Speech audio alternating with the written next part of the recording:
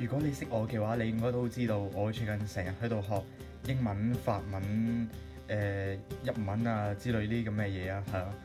咁今日咧，我就打算喺2個禮拜之內學法文嘅。我會喺2個禮拜之內背1000隻法文字，同埋嘗試去提升我唔同嘅法文能力啊，例如話聆聽啊之類呢啲咁嘅嘢啊。咁喺2個禮拜之後，我就會揾一個法國人同我一齊講嘢啊，係咯，就是這樣。我呢個 channel 並唔係一個勵志撚 channel 啦，我唔會喺度講乜撚嘢，做人要努力啊，咩學有所成啊呢啲咁嘅廢話，所以大家就安心睇就好了。OK？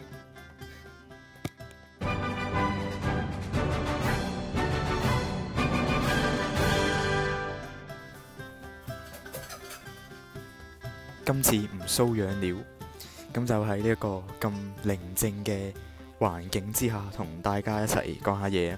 唔好意思啊，咁我有另一個咪嘅，即係嗰個咪係會隔音隔得好啲，但係就唔知點解而家用唔到個咪啊，係啊，所以就唯有用住個耳筒個東西去，即係個耳筒個咪去頂住檔時。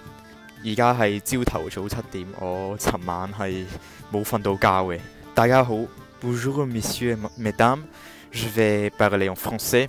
Oui, d'accord. Pourquoi je reviens sur YouTube?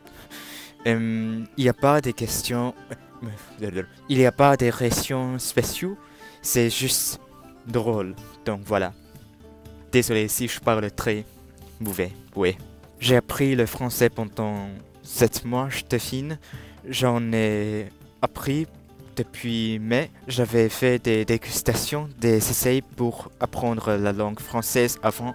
Mais si on compte que des études sérieuses, je dirais 7 mois, ouais. J'ai essayé d'apprendre avec des enseignants, mais auto-apprentissage est plus préférable pour moi.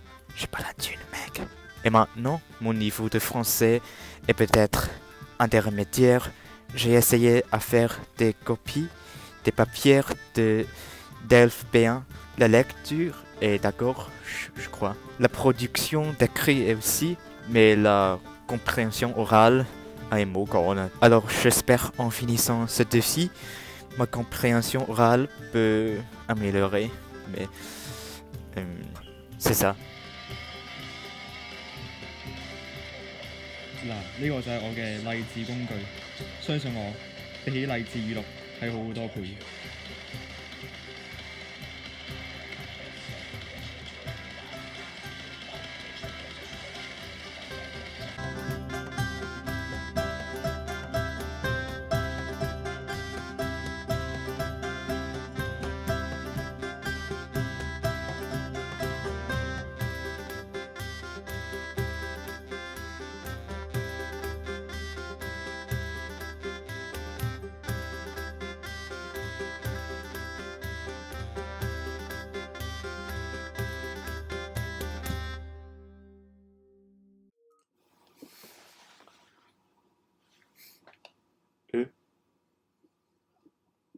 Bonjour. Domingo, comment ça va? Ça va. Attends. Oui, je veux tester quelque chose. Oui, il faut tester. Okay. But interesting, you speak French, and very well. You have a good accent. Oh, thank you. Je peux filmer. Okay, now. Bonsoir. Bonjour, pour moi, ça sera bonjour, oui. Il est 12h35 pour moi. Oh, ici il est 19 heures. Oui, 19h. je suis un peu nerveux. Oh. Il ne faut pas, pas du tout, ne t'inquiète pas. Est-ce que je parle trop vite pour toi? C'est d'accord, je crois. C'est d'accord. Alors d'accord, je ne parlerai pas plus vite que ça. Je parle comme ça à partir de maintenant. Alors, Domingo, est-ce que tu peux te présenter alors un petit peu? D'où tu viens? J'ai 15 ans. Je viens de Hong Kong. Tu sais, c'est je connais cette ville tout à fait qui est en Chine, oui, tout à fait, à Hong Kong. J'ai certains élèves qui viennent de Hong Kong. C'est une très jolie province. Oui. C'est En tout cas, il y a bon... plein de nourriture super bonne, j'ai vu. Incroyable. J'ai envie d'aller à Hong Kong. Quand il n'y aura plus le virus, la pandémie, je viendrai à Hong Kong. D'accord. Oui. Qu'est-ce que tu étudies? Je suis en lycée. Au lycée. Oui. C'est ça, tout à fait. D'accord. Et qu'est-ce que tu aimes faire dans la vie? Qu'est-ce que tu aimes faire? Beaucoup de choses. J'aime la musique, la philosophie, La philosophie, d'accord. la politique. La politique? Oui. D'accord. J'ai envie d'ouvrir ma entreprise. Tu as envie d'ouvrir une entreprise. Oui. J'ai envie d'ouvrir mon entreprise. D'accord, mais très intéressant. Et donc, alors pourquoi avoir appris le français? C'était quoi ce challenge, Domingo? Il faut expliquer. Mon défi. Défi, oui, le défi. Parce que je veux améliorer mon français plus vite. Je pense que ça a marché. Ça a marché, oui. Oui. J'ai mémorisé environ 1500 mots en 19 journées. En 19 jours. Ok, en 19 jours, 1500 mots. Oui. Tous, tu t'en rappelles de tous? Non. J'ai oublié beaucoup, mais oui. Mais tu en as gardé pas mal, oui, pas mal. Mais c'est très bien, félicitations. Et comment tu as fait? Pour... quelle technique tu as utilisée pour apprendre 1500 mots en 19 jours? Se concentrer, oui. Free time, ouais. Temps libre, se concentrer. Regarder les vidéos sur YouTube. Les émissions de télé en français. De télé, d'accord. Oui. Écouter les chansons, plus lisser les paroles. Les paroles, tout à fait. Waouh. Donc en fait, tu t'es basé sur un apprentissage direct de la langue par l'écoute, la télé et la chanson. En fait, tu as utilisé cette technique-là. Et qu'est-ce que tu faisais? Tu notais sur un papier? Tu notais sur un livre? Tu as écrit sur un livre le vocabulaire? J'utilise mon ordinateur. Et donc, pourquoi avoir choisi la langue française, Domingo? Pourquoi la langue française? Parce que c'est magnifique. N'est-ce pas? Merci. C'est magnifique. Oui, alors, c'est joli. Et surtout que je ne sais pas comment tu as fait, mais comment tu as travaillé ton accent? Comment tu as fait pour avoir un accent plat? Je sais pas. C'est naturel. C'était naturel. Oui, tu as une très jolie voix en français. Vraiment pas mal du tout. Ok. Et est-ce que tu as eu l'occasion d'utiliser ton français à Hong Kong ou en Chine? Est-ce que tu as pu utiliser ou pas? En Hong Kong, il n'y a pas de chance d'utiliser le français parce que nous préférons l'anglais. Nous préférons l'anglais. Nous préférons l'anglais. Oui, pas de souci. Mais d'accord, je peux comprendre. Hein. C'est pareil pour moi en tant que jeune international. L'anglais est omniprésent. On utilise beaucoup l'anglais. Donc je comprends. Vas-y. Alors pose-moi une question et je réponds. Tu viens d'où en France? Ok, alors, oui, tout à fait. Donc je suis français et j'habite dans le sud de la France, à Montpellier. C'est à côté de Marseille. Et j'ai la chance d'habiter près de la mer. Maintenant, c'est où? C'est d'accord. Est-ce que tu avais une autre question, Domingo? Tu aimes la Chine? Oui, ça va faire vraiment 2 ans que je m'intéresse énormément à la Chine, tout à fait, à la culture, à la nourriture, à la tradition, à la pensée chinoise. C'est difficile de tout comprendre, mais c'est incroyablement riche. C'est une culture très grande, plus de 5000 ans d'histoire, la Chine, et j'ai trouvé ça super intéressant. Pourquoi? Parce qu'il y a beaucoup de dialectes. le Shanghai-Hua, Ningbo-Hua, Xi'an-Hua, et j'en passe. Il y a le cantonais, bien sûr, qui est très connu. Je ne peux pas malheureusement parler. Il y a 9 tons. J'essaye déjà en pouton-roi, mandarin 4 tons, c'est déjà beaucoup pour moi. Alors 9, c'est plus difficile. Mais j'ai trouvé les Chinois très bons, très gentils, pour aider les personnes à apprendre la langue. Alors moi, je pratique beaucoup la conversation orale, un peu comme toi, mais pas en 19 jours, 1500 caractères, non. En Hong Kong, nous parlons cantonais. Cantonais, oui. J'ai un ami à Montpellier, il s'appelle Zhang Zida, qui est cantonais, et il parle cantonais et mandarin, et c'est un super ami avec moi. Mais pour être honnête, c'est un peu sensible, mais je n'aime pas vraiment la Chine parce que la raison est plutôt politique, tu sais. Oui, bien sûr. En tant que Français, la politique, je connais la politique un petit peu, et c'est vrai que depuis des années maintenant, la relation, en parlant de Hong Kong et de mainland, China mainland, la Chine continentale, et Taïwan est compliquée. Et pourquoi c'est compliqué pour toi? Qu'est-ce que tu n'aimes pas? Qu'est-ce que tu n'aimes pas? Parce que je pense que le gouvernement de la Chine, c'est autoritarisme. C'est l'autoritarisme. Autoritarisme. C'est presque le même. Ouais, tout à fait. C'est autoritaire, un régime autoritaire. D'accord. Et est-ce qu'il y a une grande différence entre Hong Kong et les provinces juste à côté? Est-ce que tu as déjà senti une différence, toi, Domingo, quand tu as voyagé? D'abord, les mots, parce que en Hong Kong, nous utilisons le traditionnel. Le chinois traditionnel? Oui. Les mots. Oui, les mots traditionnels, d'accord. En Chine, les mots sont...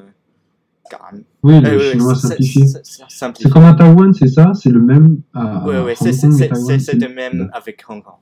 Et donc, quand tu parles, c'est difficile parfois? C'est difficile? C'est difficile de parler? De parler mandarin? Oui, tout à fait, pour toi? Non, non, pas vraiment. Non, pas vraiment. Parce que ils sont similaires. Tout à fait, similaires. Oui, mais tout à fait, sont similaires. La compréhension d'oral ou la lecture, j'ai pas du tout de problème de comprendre mandarin, mais quand il arrive à parler, il est moins bien. Moins bien. Pourquoi moins bien? Pourquoi? Parce que en Hong Kong, nous n'utilisons pas vraiment mandarin dans notre vie quotidienne. Oui. Oui, je comprends. Donc oui. Et qu'est-ce que tu reproches, toi, en tant que Hongkongais? Qu'est-ce que tu reproches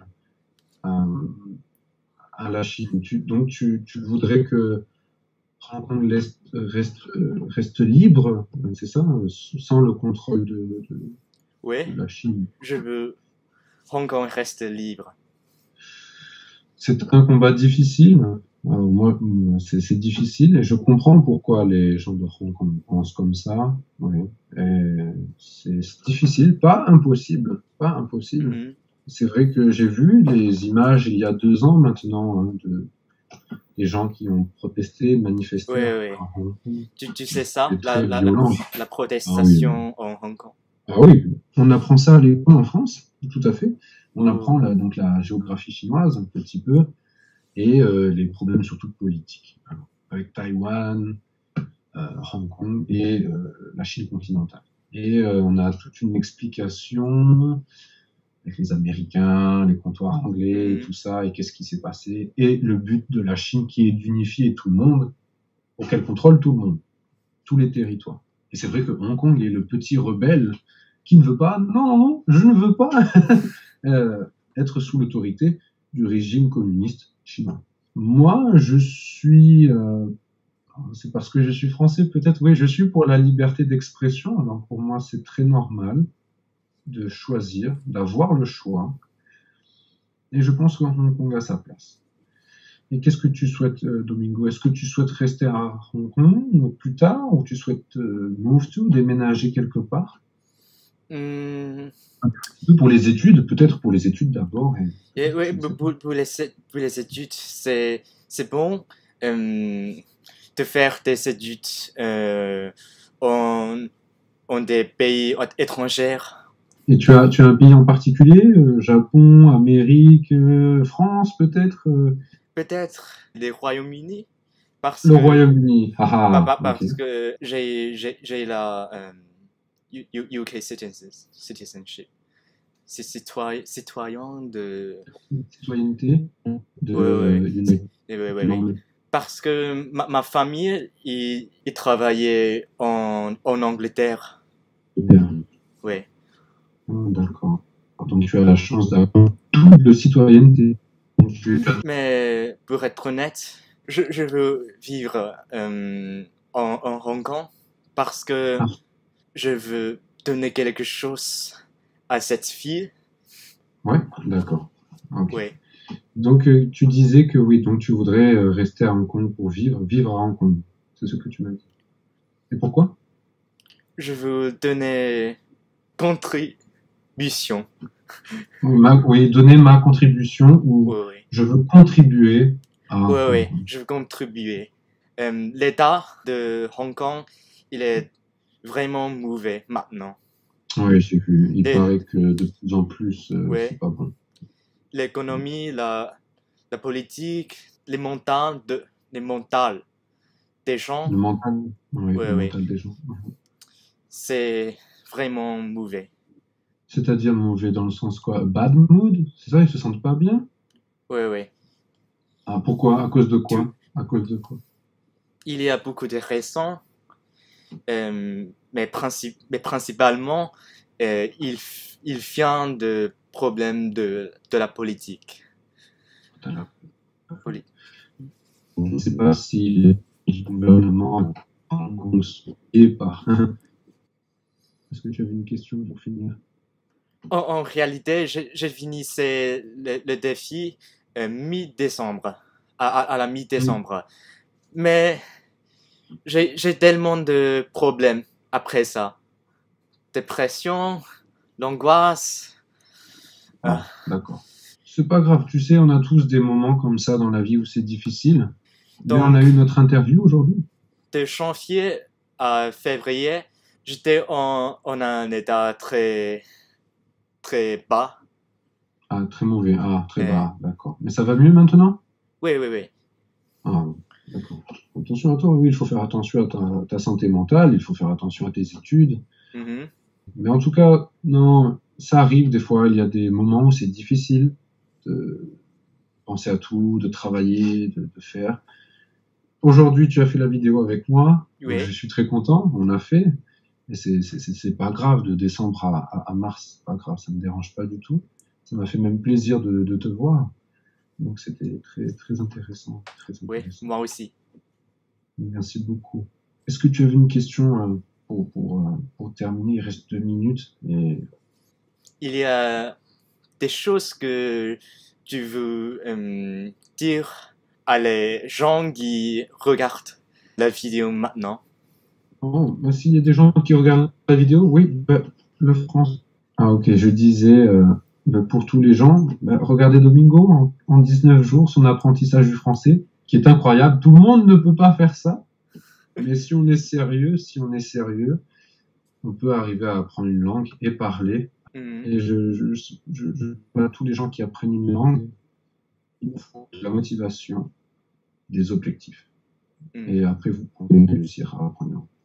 Oui, ça serait mon dernier mot.